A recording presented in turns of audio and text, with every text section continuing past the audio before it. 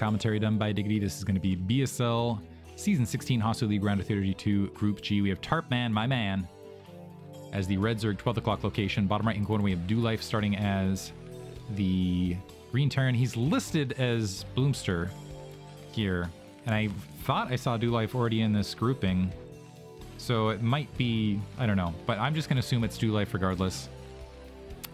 This is on Neo Sylphid. Again, my heart is out for Tarpman. Hope he's going to take it. But this is, I also should mention that this is the final matches. The winners match, the group 2 was empty. The losers match was empty. So they may have been played. I just do not have the replays for them. Hoping we have all of the replays for the round of 16. We'll have to see. Overlord making its way bottom left for Tarpman. I'm going to say Tarpman ++, which he will understand, but nobody else will. Actually, kind of an inside joke within a certain server group, but I actually thought it would be interesting to have an inclusive inside joke where the moment you say it, everybody gets it. Once upon a time, I was figuring that would be like a get everybody in a group to say, like, you know what we really need is a catchy phrase to say in unison, and if you can get everybody to say that like in unison immediately, it's like instantaneously you're inside the joke for the next time it happens. Fortunately, I think people just mostly look at you like, what's wrong with you? I like the thought of that regardless. 12th hatchery. I think that's when you, yeah. Is that this, would you say, the solidification of a friendship when you have an inside joke? Not sure. Or is it just an outgrouping thing where it's like, these people don't know our jokes? 6 o'clock location being checked by Life to find the Overlord. Spotting nothing. He's going to continue to the north. Drone is going to get first scout. And Life, upon seeing the hatchery, let's see if he goes, cancels this Marine, and opts to go for a command center as a follow-up. So hatchery spotted, drawing back to the main. Drone spots lack of gas, which is all the critical information I think Tarpman needed, so he's going to try to evacuate with that drone. Is going to be able to peel it back. Spawning pool, interesting. So spawning pool, 3rd hatchery in base, and a late gas for Tarp, which makes me think this is going to be quick Hydralisk play or a quick Zergling play, and that's in Life's face.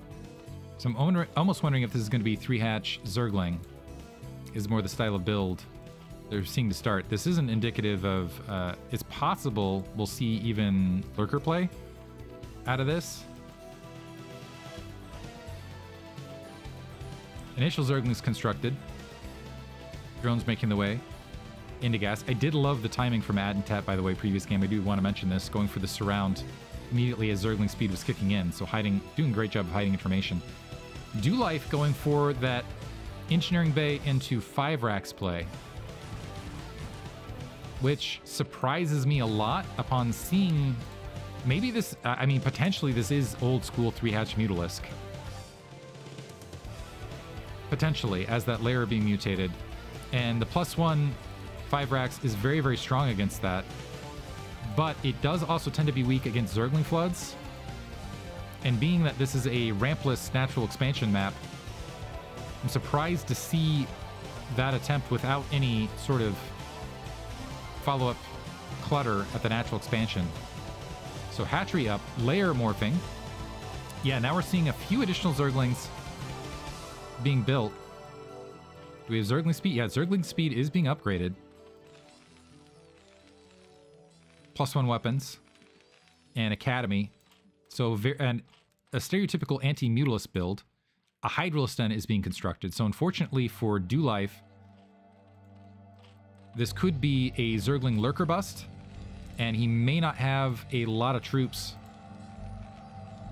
to deal with it, nor detection. Although he will have that, he'll have the engineering bay out, but picking off turrets of the natural expansion with Lurker floods can be game-ending maneuvers. We will see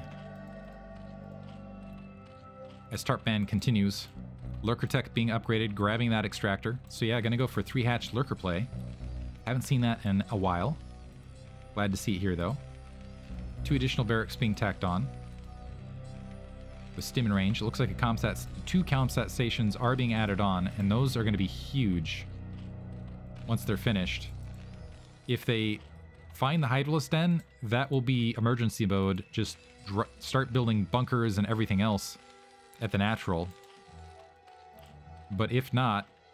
Ooh, and yeah, this is going to be a big dedication of troops late. So we're going to, as the ComSats are finished, immediately finds the Hydralisk Den. With 1 ComSat. So now let's see... Yeah, needs to get a bunker, maybe even 2, stranding that SCV, so the bunker not going to complete. More Zerglings grouping up. Marines now in a protective situation, but Tarpman grabbing that 9 o'clock location behind this. So rather than going for a large dedication, it looks like he just wants a soft contain of Zerglings. And Life holding defensively. It looks like he did not opt for the 4th and the 5th barracks. Instead is migrating to 3 barracks play. Lurkers morphing outside the natural for Tarp.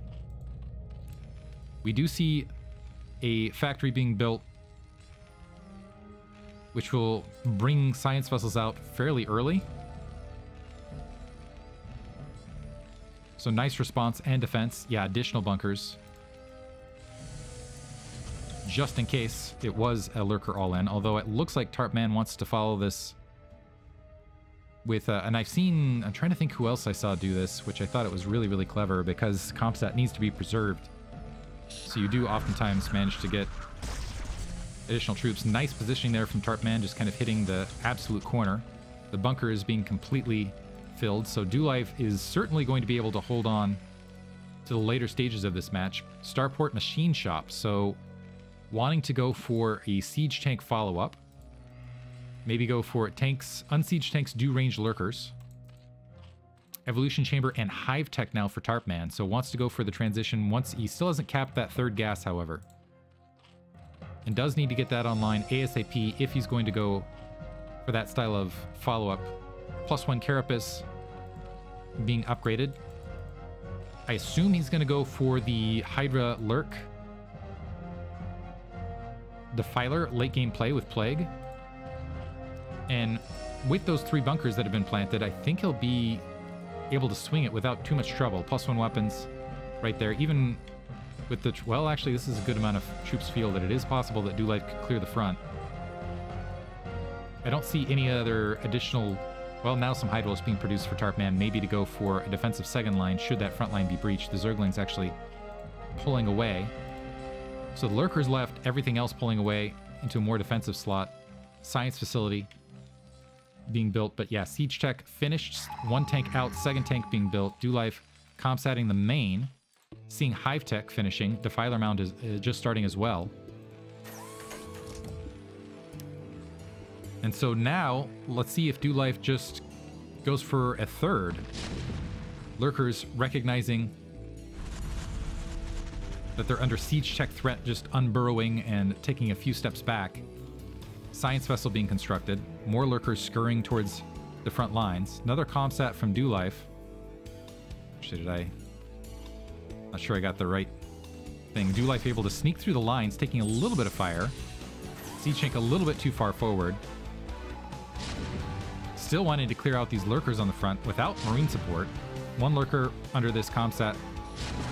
Looks like it might die. Lurkers burrowing along the other edge, trying to protect an Overlord. Looks like the Overlord not saved, nor the lurkers. However, Tarpman in a good position. He's got worker lead, drones pulling out, Defiler and Consume upgrading. +1 weapons not too long, but does he have... He does not have a Sunken Colony yet at the natural expansion, nor lurkers there. Zerglings making the way back with the lurkers. They're gonna need to pounce on this medic marine grouping. As Life staging forward with those siege tanks, wants to go for a bust at the natural expansion. And he has all the tools to do so. The Zerglings flooding forward, want to pick off those siege tanks as quickly as they can. 1 siege tank down, the Zerglings attacking. Lurkers burrowing, getting a few troops, weakening one of the medics. And it looks like Life is going to expand behind this. get that third base. Lurker's backing up under that siege tank fire. I'm looking for a defiler. There's the defiler. Here to save the day. So now it's gonna... So Tartman's put himself in a position where he's in a pretty good supply spot. Life is getting that third base to go for more macro, attacking on a lot of additional barracks, getting that second starport up. Maybe looking to drop some irradiates. We do have that Spire, but no Scourge in the air as of yet. Second Evolution Chamber dropping as well. And it looks like the main in the bottom left also being secured by Tarpman. There's some Scourge, actually. Zergling running forward to spot to see whether this could be a quick dive with those Scourge to wipe out some units. No Plague upgrade. Sorry, there's the Plague upgrade from Tartman. So it looks like he does want to transition to mid-game Muta. Actually, with the Claws upgrade, makes the... Yeah, there's the Ultralisk Cavern. So going to upgrade Plague, but rather than going for what has been very popular in a Hydra Plague style, is going for Carapace upgrades, Claw upgrades, and wants to stick to more Ultralisk Ultraling for late game. Plus 2 weapons being upgraded, second starport with the control tower. Will be online shortly. There, it looks like a Plague did land mid-map, missed the Science Vessel, but did hit the Siege Tank. Life really hasn't been diligent dropping a lot of irradiates at this stage of the match, which is giving Tartman the time he needs to get that Ultralisk Cavern, get some good gas supply. He can hold with what he's got with enough swarms, but we have another movement towards the 9 o'clock. A Defiler is in position there with a handful of Lurkers. 9 o'clock base, not the gas mining, but not very well saturated otherwise. Life also in position to go ahead and deny additional bases, but Tartman in a really, really good position, has a big drone lead, has that Ultralisk Cavern going for these upgrades. Now some irradiates finally being dropped. The drone count really has not been touched. The Filer, unfortunately, doing some additional damage. Ooh, able to pick off a Science Vessel there, which is worth the exchange. Unfortunately, Tartman killing a few of his own drones with the irradiated Defiler. But not that big a hit, because he's still at a very solid 52 count. And I would not be at all surprised to momentarily see, yeah, Ultralisks starting to be constructed. Tartman moving forward, eating some plagues. Actually, sorry, this is...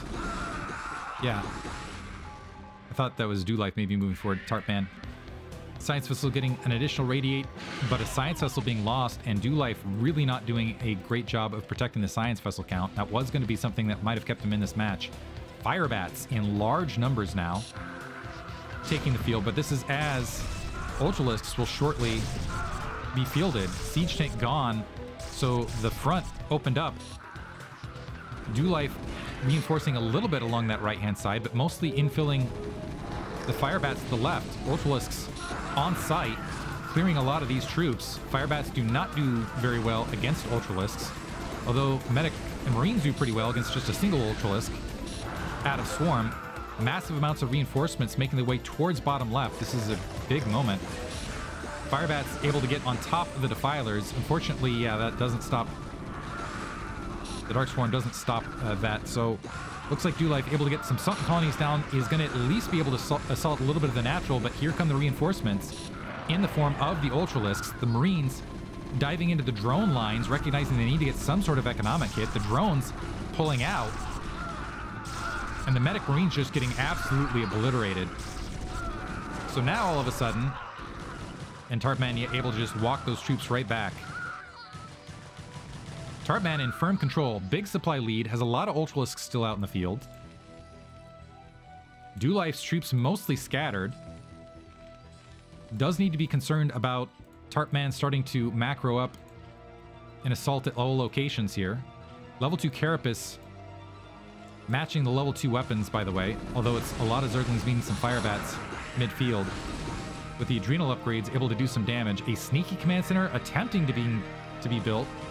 2 Ultralisks are radiated, but that's going to be 1 down to command center. Wonder if Life just trying to distract some of these attack forces. Zergling finds an empty bunker here at the 3 o'clock. Going to reposition there. The Ultralisks also remaneuvering. They're going to go ahead and check. I think they're expecting a 6 o'clock base, but nothing there. More Zerglings just being migrated. And this single Zergling already got 4 SCV kills here at the inside 3. Ultralisks softened from the earlier radiates, going to get obliterated there, but the Zerglings flooding through. And things are looking grim for Life. 35 workers left, more Zerglings flooding in. Also a Defiler right there. Darkstorm has come a little bit late, but there's more Zerglings and Ultralisks potentially coming from the north. Also, Tartman grabbing that inside 12 o'clock location. Life down a massive amount of supply, down a considerable amount of workers. His main is going to mine out very shortly. And Tartman is sailing otherwise, so he needs to strike hard in multiple locations very, very rapidly and somehow dodge Ultralisks and everything else that are flooding out of Tartman's base. And with this attack here, mid-map, this does open up potential counterattack so that command center's been relanded, but we have another Zergling Defiler attack force that could potentially just reassault without a lot of trouble. Science vessels moving forward might be able to soften up 2 of these Ultralisks, but that science vessel count has been rather low. 2 battle cruisers now going to tax gas, able to wipe out those Scourge before they land. While I missed that, looks like there was a Plague and a continuation attack at that 3 o'clock. See if Tartman can deal with that. Ultralisks now moving forward. Tartman actually in the red right here as an Overlord has been killed out in the field, but honestly, I feel like this grouping of Ultralisks will be sufficient to wipe out that 3 o'clock, even with losing some... Are there Scourge? No, it looks like Hydralisk defense. Initially, these Ultralisks and reinforcements should be able to walk right in and just deal even with these bunkers that are now empty. And that should be game. Massive amounts of Terran blood on the ground. Looks like the Ultralisk reinforcements were cut off, but that's not going to be sufficient to stop the movement into the natural expansion. Although the battlecruiser is doing considerable amounts of damage in the rear here, dropping Tartman's drone count considerably. One of has been plagued. The Hydra is not sufficient to defend it. Battlecruisers trying to repel the Ultralisks at the natural. Thing is even with these bases falling to the left, Tartman has more bases at the inside 12 and upper left to quickly resaturate. Also, I don't see... Okay, we do see some science vessels from the rear.